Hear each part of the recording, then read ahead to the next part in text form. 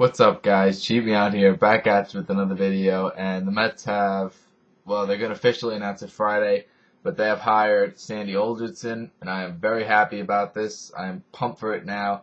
I think this guy's going to bring us to the right direction. He's not as stupid as Omar Minaya was. He's not as retarded as Omar Minaya was. He was just downright dumb. But Sandy Alderson, a great track record coming, one world championship with the Oakland A's. I think 4 division winning seasons, freaking a great track record coming in. The man's a very smart man, well respected around the league, and it was just a great move bringing him here. Good job, Will Pons. You actually made the right move not hiring Burns. He's too young to me. I really didn't want him. So, good job, Will Pons. If you're wondering why I put Enter Sandman there, that's what I'm going to call him every time he makes a good move. If rarely he makes something bad or he is a bad GM, oh boy, I'm going to have to call him a lot of things. But he seems like a great GM. I'm going to call him the Sandman when he makes moves. So welcome to New York, Sandman. Welcome to New York, Sandy Alderson. Or Yankees. What was that quote about us having a terrible season? Off season, I mean. I'm pretty sure it's gone on the right track.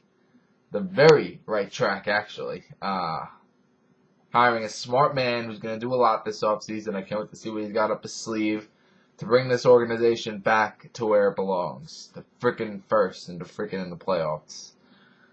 But, you know, I'm really just psyched. I go on the computer at school today and I hear, oh my god, Sandy Alderson hired, and I'm like, I couldn't, I was almost not even holding back my emotions. I wanted to jump around and shit. It was awesome. I mean, if you're running around and getting so hyped over Jim, I mean, he's such a smart man. He comes in with a great track record.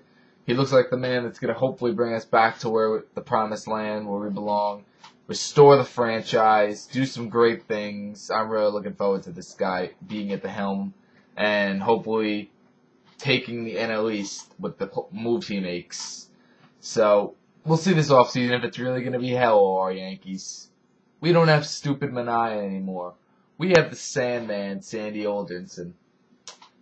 Alderson, yeah, I gotta get used to his name a little bit. Sandy Alderson. So, really, this offseason, not hell so far.